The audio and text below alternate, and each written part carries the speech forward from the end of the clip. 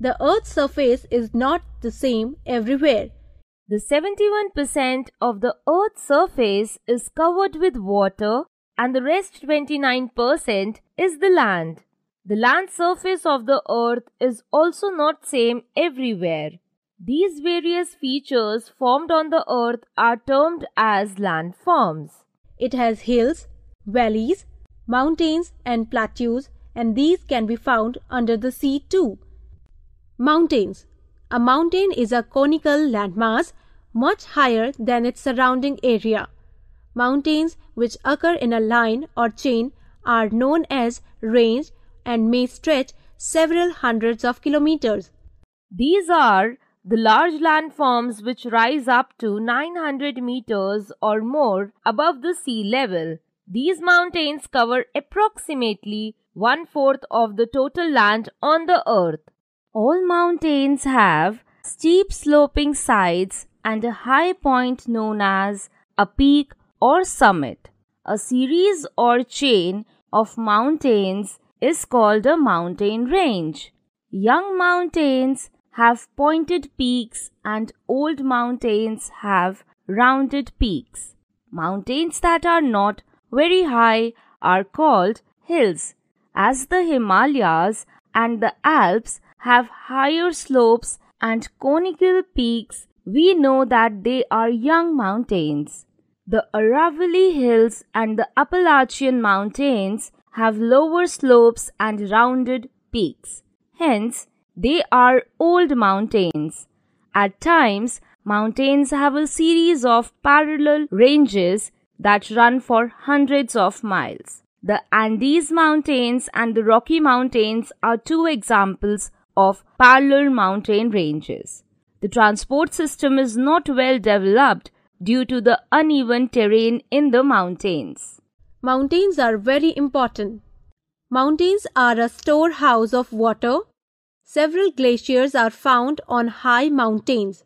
These become sources of rivers, ideal for irrigation and generating electricity at lower height. The river valleys and terraces provide fertile land for cultivation of crops. The mountain slopes have thick forests which provide several products like gum and resin. They are a great tourist attraction too. The adventure sports like skiing, river rafting and paragliding are a great attraction for all tourists. Plateaus. A plateau is a flat, table land reasonably high with steep slopes on one or more sides. The largest plateau in the world is the Tibetan Plateau. Some other famous plateaus are Deccan Plateau, India, Chota Nagpur Plateau, India, Colorado Plateau, North America, Bolivian Plateau, South America. Most plateaus are dry on their leeward sides. Due to their high altitude, the climate is cold and the growing season for crops is short. Several rivers flow through plateau regions. Narrow valleys are formed when river water cuts through plateaus. One example of such valley is the Grand Canyon of the Colorado River.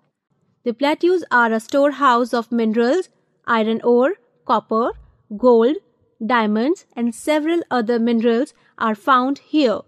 Rivers flowing down the slopes of plateaus form waterfalls which help in generating hydroelectricity. Some plateaus are made up of lava and provide black soil which is extremely fertile. As plateaus can support both farming and mining activities, several people settle here. These are also great tourist attractions. Plains. Low-lying, flat regions with the gentle slopes are called plains. Certain plains are extremely flat while others are undulating. Most of the plains are formed by rivers and their tributaries and are very important.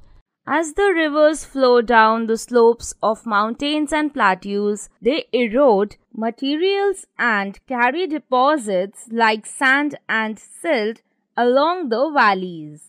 These deposits are called alluvium and form the most fertile plains of the world. Plains are the most densely populated areas in the world. The fertile soil, availability of water, not only provides land for cultivation but also make it easy to build houses and roads. This also promotes trade. Some of these plains have been cradles of ancient civilizations. Even today, a large chunk of the world's population is settled in these areas.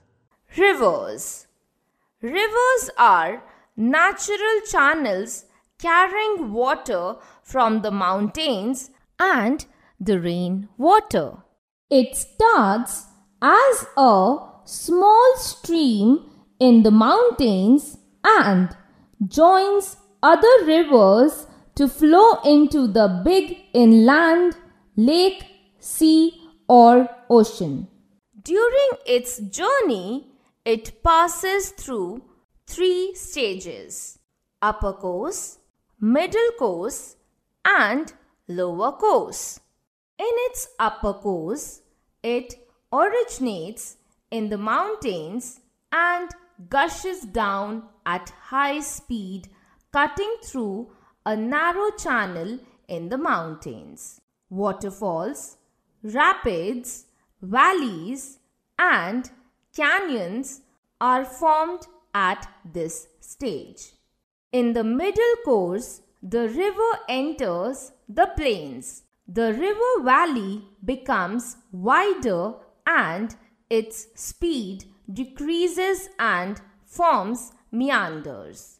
The volume of water increases as tributaries or other rivers join it.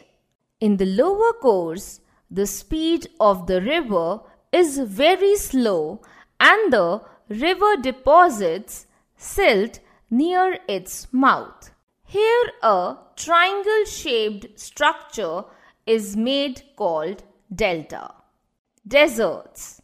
Deserts are large areas of land with little precipitation and therefore life is tough there. They are either covered by sand or snow. The Sahara Desert in Africa, the Thar Desert in India are examples of hot deserts. Antarctica and the Atacama Desert in South America are examples of cold deserts. Most of the hot deserts are located on the western sides of continents and the leeward side of mountains. They have a dry and hot climate. Hot deserts have very hot days and very cold nights.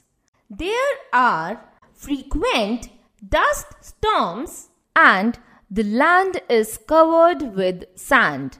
The hills of sand are called dunes. Due to little or no rainfall, vegetation is scarce.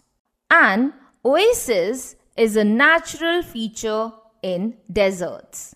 Some crops and plants are grown in an oasis.